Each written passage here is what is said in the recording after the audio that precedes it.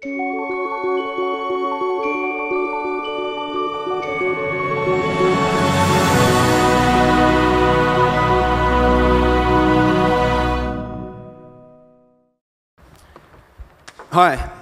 you might have heard of this guy.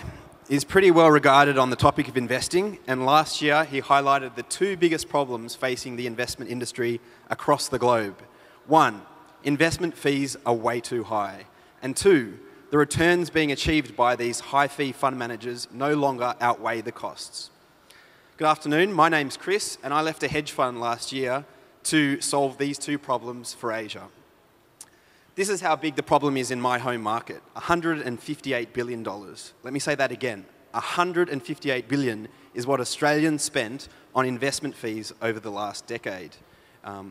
70% of these fees were paid to fund managers then who underperformed the market, rendering this whole process pointless and wasting a lot of consumer money.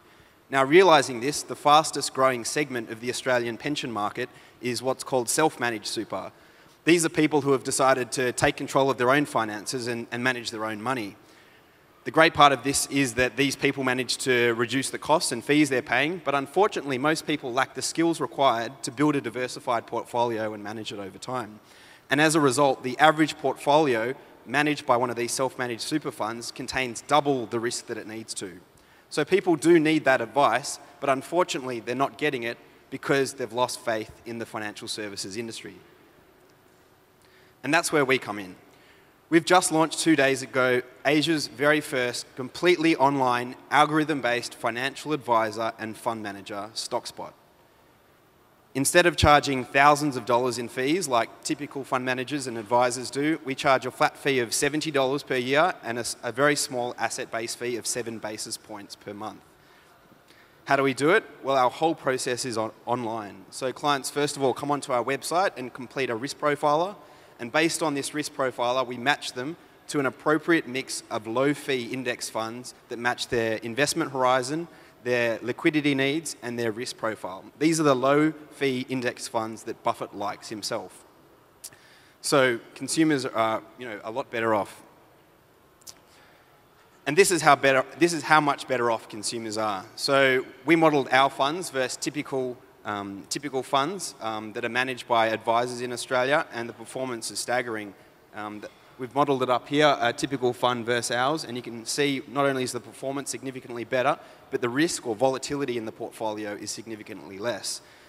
And the exciting part for me is on also the right-hand side, the fees that clients pay are significantly lower than going through the typical distribution model in Australia, which is through financial advisors, platforms, and fund managers.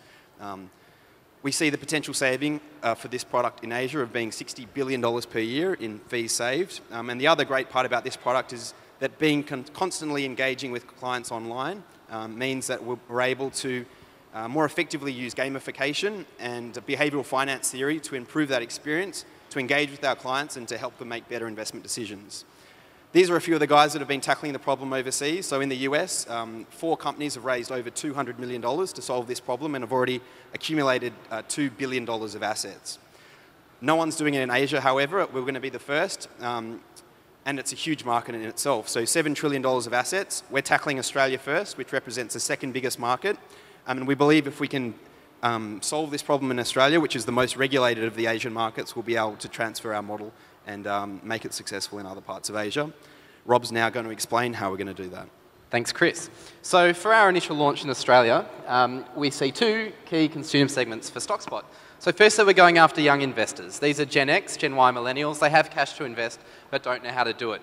Many of these want a greater return on their savings in the bank, but are nervous to do it themselves post-GFC. Our product perfectly suits this young demographic because they already consume many services online and are early adopters of technology. Being digital, we're able to evolve our product over time and make sure that it meets the needs of these customers as they go through their life stages. Now, young consumers fall out under the radar of typical advice providers, so Stockspot, as our low minimum balance of only $2,000, means we can meet this unmet market need in Australia and then the rest of Asia as we expand. So the second key consumer segment are those who manage their own retirement savings. In Australia, this is a $530 billion market.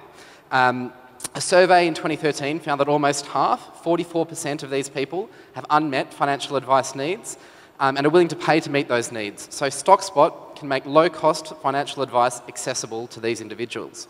On the distribution side, we're going to partner with accounting firms instead of typical financial advice providers. Why? Well, our product integrates with Xero, so it reduces the accountant's time by 75%, whilst the product will lower risk for the client by half, so everybody's better off. So we've been in private beta for 2 months, and we publicly launched 2 days ago, but we've had great success already getting our message out there. PR's been key, which is a cornerstone of our marketing plan that we're happy to talk about in more detail later. But use of PR, we want to highlight, is nothing new for disruptors in the financial services sector. One of the most successful new entrants in Australia in the last 20 years heavily relied on PR, and they also position themselves as a consumer champion similar to us. As you can see, they did very well out of it. So we've had some great traction today. We've got a really good investor that's a strategic investor, and we've had excellent partnerships that we've got in place as well. So we're Stockspot. We're reinventing the way that Asia invests. We've got experience across financial services, technology and marketing, and we'd love to speak to anyone here about how we can bring Stockspot to markets outside of Australia. Thank you.